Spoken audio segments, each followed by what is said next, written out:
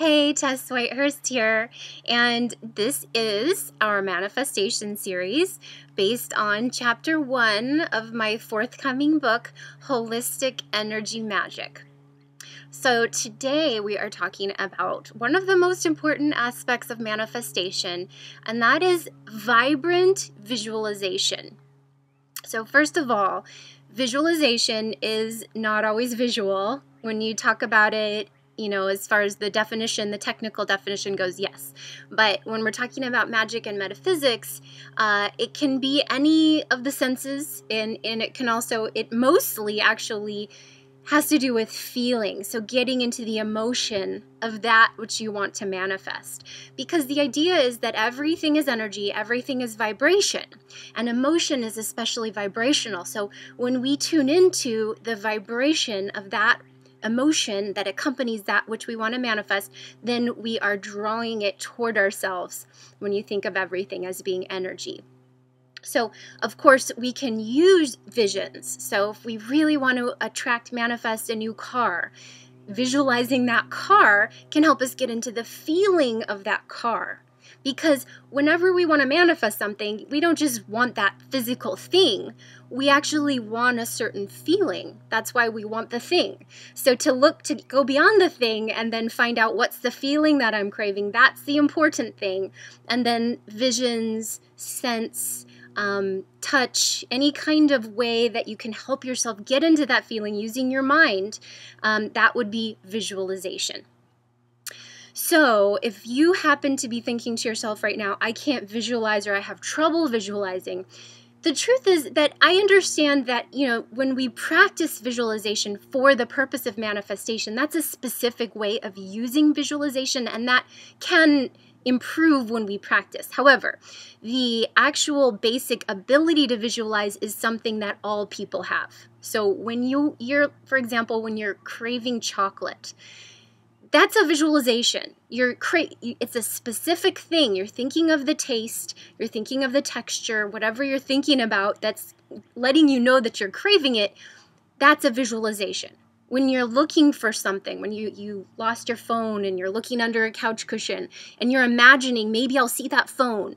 You have an inner picture of that phone, or at least an inner feeling attached to finding it. That's a visualization. So what we're interested in here is channeling that ability, that inherent ability, into helping us manifest. So there's a lot of ways we can do this.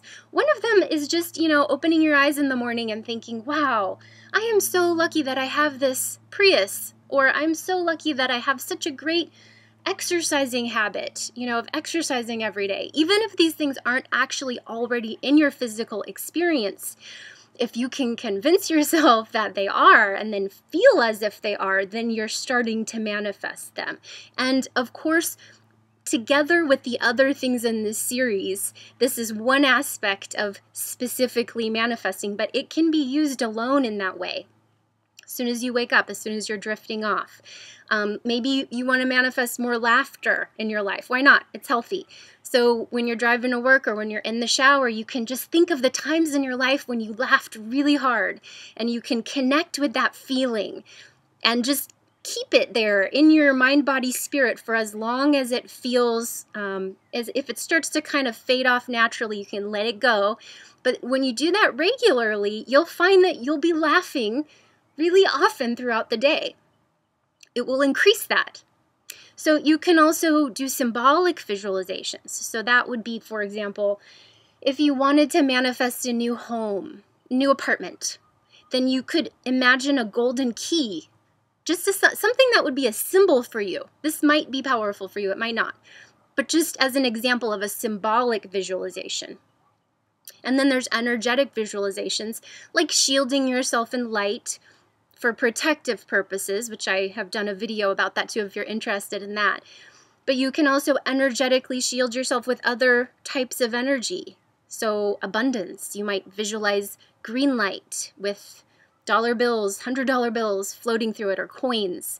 You could imagine the sound of jingling coins or rushing water to attract prosperity. So the intention is the feeling, And the more you practice, so if you can practice this maybe every day for a month, pick one thing maybe, practice every day for a month, you'll find that it will get easier and easier. And you'll also start to discover your unique way of visualizing. So everyone's different. You might be more auditory, more tactile. Just practice and see, and just do the best you can. Show up every day, and that's pretty much all you got to do. So thanks again for tuning in. This is so much fun. I'm so glad you're joining me, and I'll see you next time.